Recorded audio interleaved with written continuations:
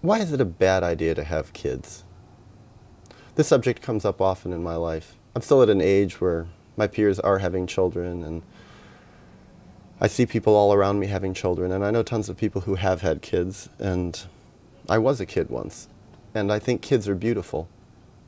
But I think it's a very bad idea to have kids, especially nowadays, in this modern era. And I'm going to give my reasons. The first reason is simple. The world is massively crowded with people.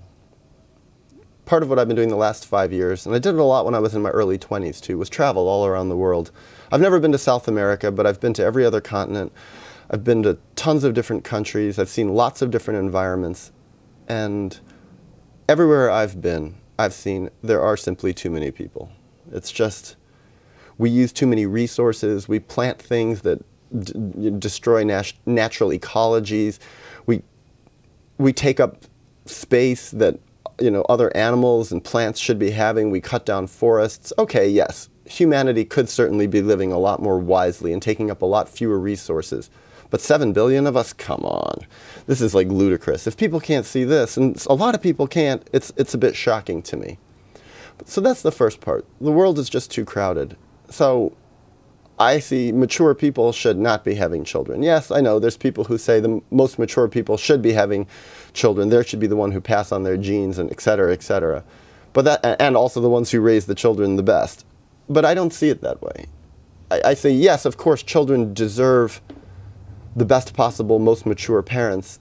But I think at this point, anybody who's really mature is going to realize that this is not the time to be having children. People, yes, there's always going to be people out there, I believe, who are going to be having children. I don't encourage it. I don't think it's a good idea. But I say they're going to be the ones who are creating the next generation. So I don't worry about humanity going extinct. Quite the opposite.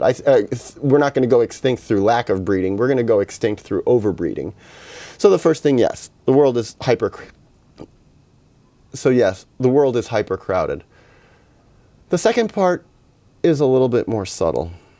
And what I've seen is that when people have children, they basically don't grow in the same way. It takes a huge amount of energy to raise a child. I think a lot of people who have children have never really spent that much time around children, especially young children and babies, and they have a sort of fantasy about it. And one of the first things that I see is when people have children, their growth process goes. They're working on their own childhoods, and they're resolving their traumas, and they're grieving. Takes a nosedive. And yes, I know a lot of parents who say, having children helped me really understand my childhood better and help me get in touch with a lot of stuff and be a stronger person. But to me, that's not fair. Why should having a child provoke that? That's like using a kid for something that a person really should be doing internally motivated from within themselves, not because of a relationship. So the main thing is that when I see people have children, their growth process is largely stunted.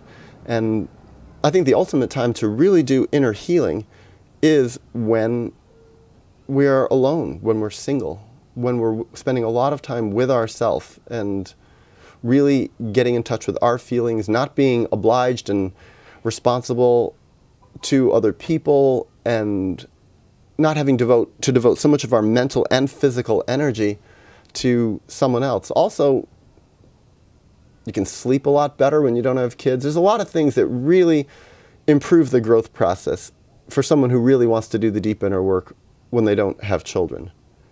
Then there's one other part, and this is the third part, is that children deserve the best possible parents. They deserve parents who have done really all of their inner work. Because when parents don't do their inner work, when people don't do their inner work, even a little bit of their inner work, and they have power, especially full power like parents have over children, they will act out their issues on their children. And even parents who are considered the best parents, they do. And a lot of times they do it the worst, because a lot of times the people who consider themselves the best parents are actually the most arrogant. And arrogant people have a very easy time acting out their traumas on someone else because they don't even acknowledge they're doing it to themselves. So, to me, the real goal of life is to grow and to not pass on our traumas. There's enough trauma in the world. We've all had enough traumas done to us. So why participate in that by doing it to other people? So for me, again, it comes down to three things. One, the world is really, really crowded. There's too many of us, too few resources, and there is nature that we're destroying. So number one reason not to have kids. Number two reason, it's a lot harder to do our inner growth when we're responsible for someone else's life, especially a baby or a child, or more than one baby and child.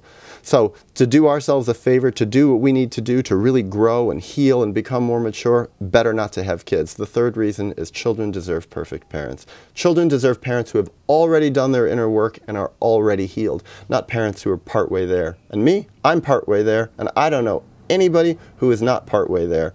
And I think children deserve better. So I think the thing we really need to do is change ourselves, change our whole culture, change our whole society, build a society around healing trauma, and then society will leap forward. I think people will want to have a lot less children, and then I think it'll be a lot easier to grow. And maybe then it'll be appropriate for people who are more mature to have children.